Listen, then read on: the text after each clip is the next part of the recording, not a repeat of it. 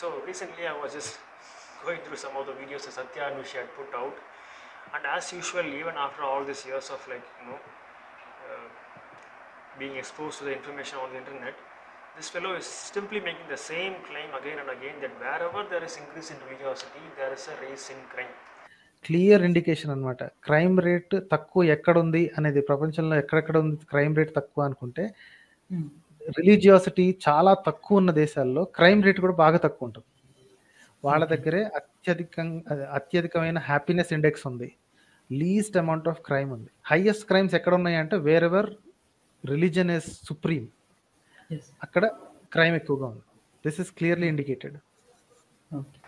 For this, he actually quotes this particular scenario that we find that when you see the survey of prisoners in federal prison, just federal prison in USA.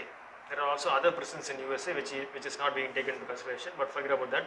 In the federal prisons, we find that the number of religious people are more.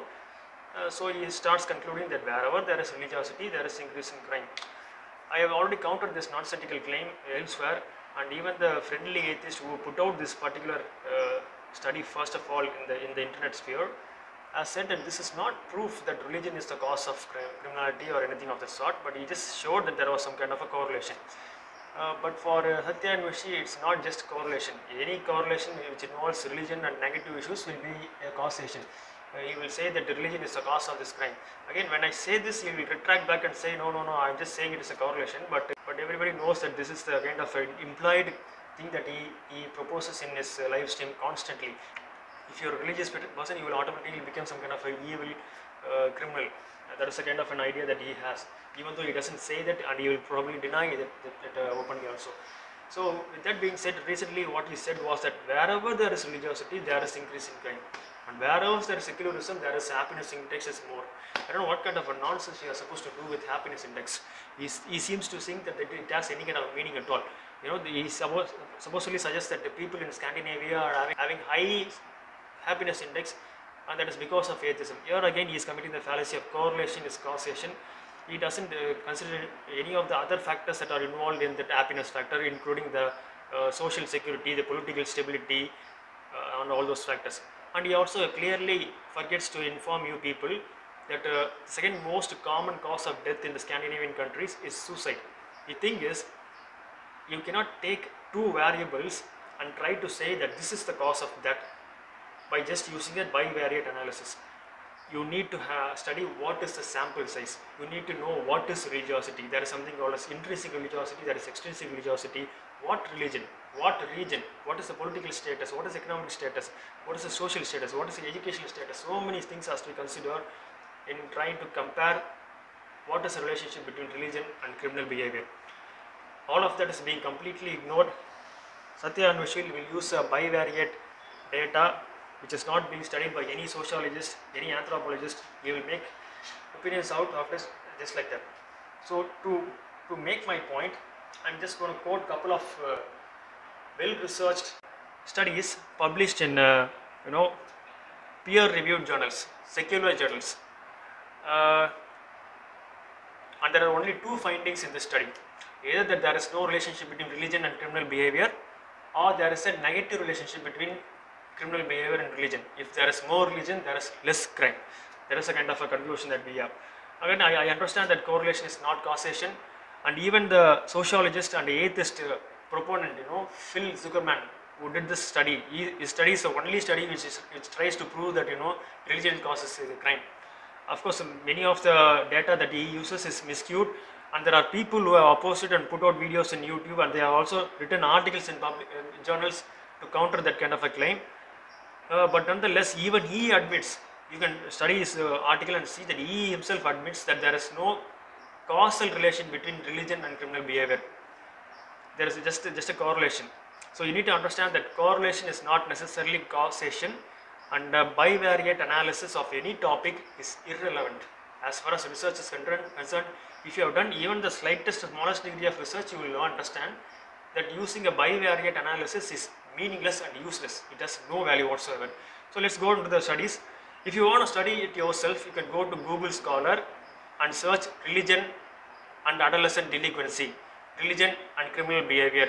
religion and racism, religion and violence. You can study that. You can have hundreds of topics, hundreds of articles published in peer-reviewed journals. You can study and you will get the clear conclusion by yourself. You don't need to depend on what Satya Anvesh is saying or what I am saying.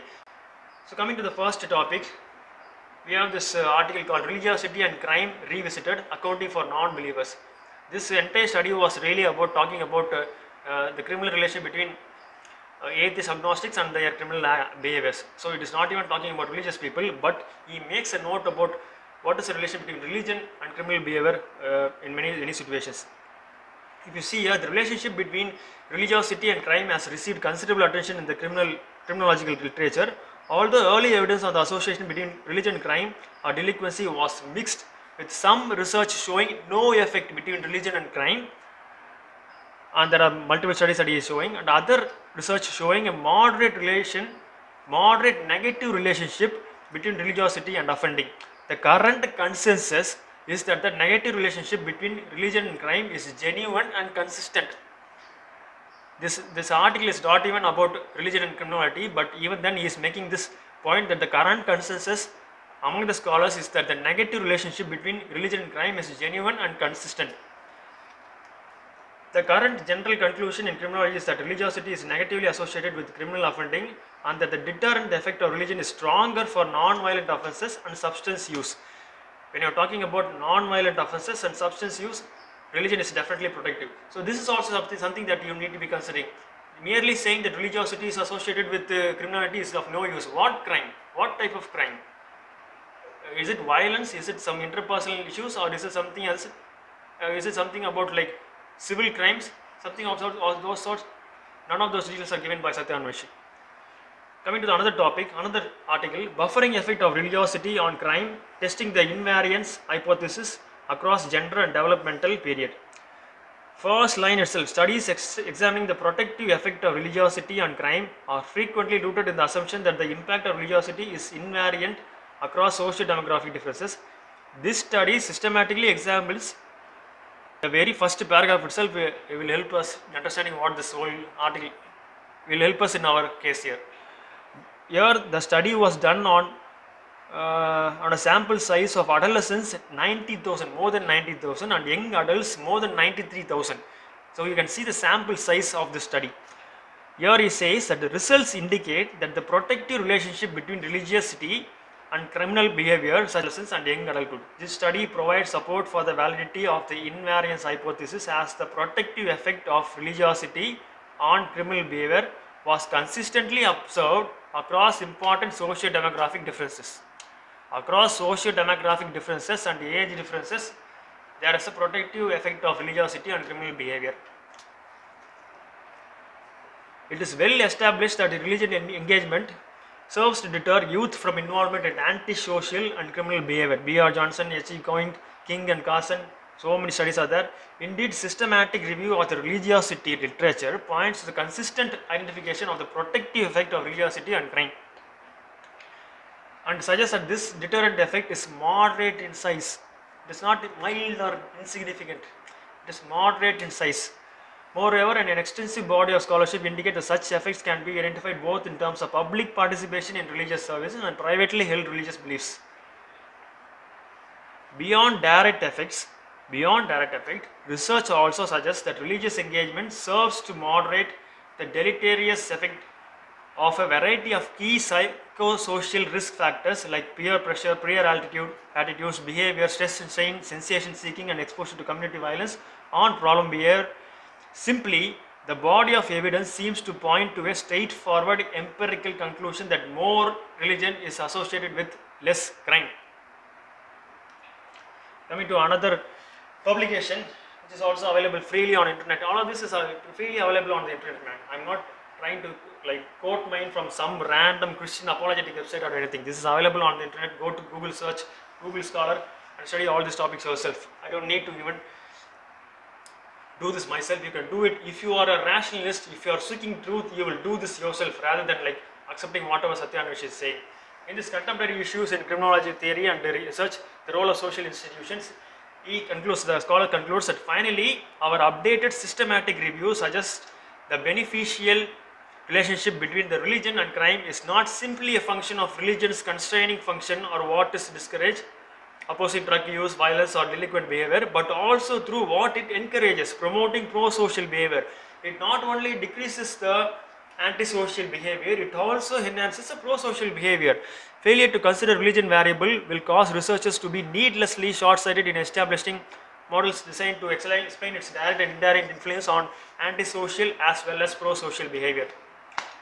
So we have quoted 3 studies now. We'll go to the last study. This is a meta-analysis. A meta-analysis is what they will do is they will collect all the research articles that has been published in a particular period of time and try to make a common conclusion based on that. So when I quoted this particular article to Satya and Vishi, he did not read it, he did not go through the article, he did not say anything, but he started accusing me that I was quoting from some kind of a Christian scholar or something. Or this meta-analysis was miscued. Yes, it is possible to miscue this meta-analysis, but what evidence do you have on your side to prove this?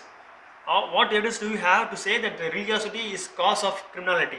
There is no evidence presented from your side, but you will start accusing everything that is being pointed as an opposing point to your viewpoint.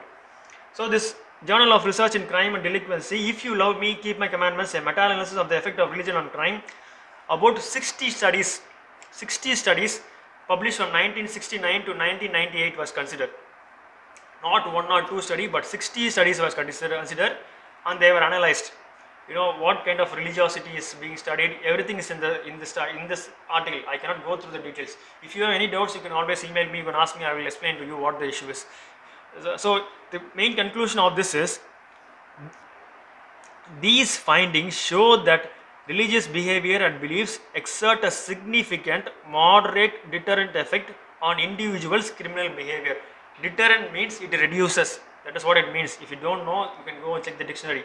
So in the discussion conclusion, this article says that in this article we have analyzed the effect of religion on crime as reported in previous empirical studies. We examined data from 60 studies and we found that religion had a statistically significant, moderately sized effect on crime of about R is equal to minus 0.12. So there is, you can say that this moderate, it's not very much moderate, that's fine. 0.12 is not so great, that's fine. But there is nowhere, no study significantly showing that there is some kind of a correlation between increase in religiosity and increase in crime. There is no such study, except for Phil Zuckerman's miscued data, which I can show that it is miscued if you want. Other than that one study, there is no study that shows that there is some kind of a positive relationship between religion and criminality. All studies show that where religiosity is increasing, criminal behavior, drug abuse, selfishness, altruism will increase. All these things are all negatively correlated. For more details, I have also explained this in another video. You can go and check that out. The link is in the description, you can check it out. So with this kind of a data, I have shown 4 articles, including a meta-analysis which has 60 articles within it, which shows that religiosity is negatively associated with criminal behavior. I want Satya and Vish to show in what basis are you claiming that religiosity will increase criminal behavior. If you don't have evidence, then you should admit that you are a charlatan and you are lying. That's all you can do.